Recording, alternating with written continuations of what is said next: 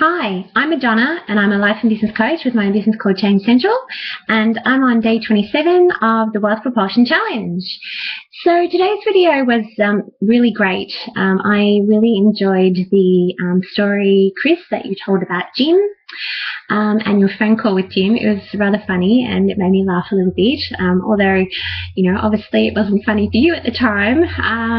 But I really loved the message that came from that story, in the sense that Jim didn't let you get away with your limiting thinking. He challenged you, he championed you, he believed in you, and I think that is a really, amazing special gift that he gave you in that phone call, and ultimately challenged you to get resourceful. And I think that's one of the great things about the Wealth Propulsion Challenge, is that it is challenging me to be more resourceful.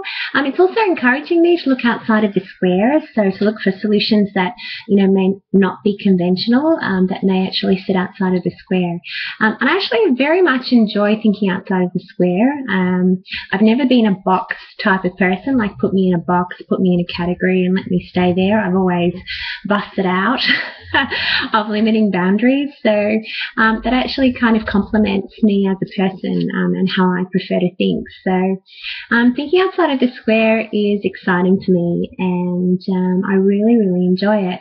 And I think that ultimately is what Jim got you to do as a result of planting that seed. So that was a really great reminder of, to me, of a talent and a skill that I have, and that I can choose to use to have my own breakthroughs and progress in my world.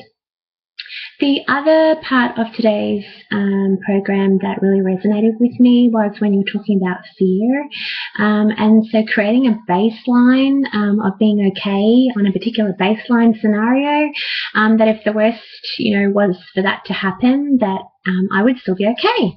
And so I'd like to just share, I guess, an achievement that I recently created or completed, and that is that I have got myself in a financial position now where I am okay, and it is baseline worst case scenario that I'm financially okay, and it means that I don't need to work at this time.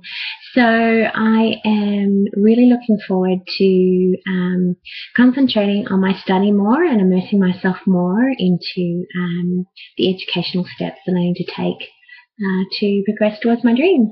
Which leads me on to the last part of tonight's program, the questions, and that is how am I feeling as I'm coming to the end of the Wealth Propulsion Challenge. I'm actually feeling really excited. I must confess it has dragged on a bit for me, but in fairness, I have actually worked through a truckload of emotional baggage and really cleared a lot of emotional ties, and that all takes time. And I've also had to be, really gentle on myself in that process, and allow me to process it in the time that I've needed, to honour myself, to honour my emotional needs, and to just allow myself and give myself permission to take the time to process those and feel the feelings and let them go. So, yes, I've taken a lot longer than the 30 days, but it's been for a very good reason, and I really truly believe that the results are much better for it as well. So I'm excited. The next step now is I'm currently registered or enrolled in the Transformational Leader and Coach certification. So I'm looking forward to getting my teeth into that, and taking more steps towards my dream of becoming a transformational coach, trainer, and speaker. So that is my day 27 wrap up. Thank you for watching my video. Love and light to everybody in the challenge. Keep going. I'm so proud of everyone and how you're all going, and I think it's wonderful that you're all really playing full out, and I encourage you to keep going and give it everything you've got. Okay, I will see you on day 28. Thanks so much. Good night.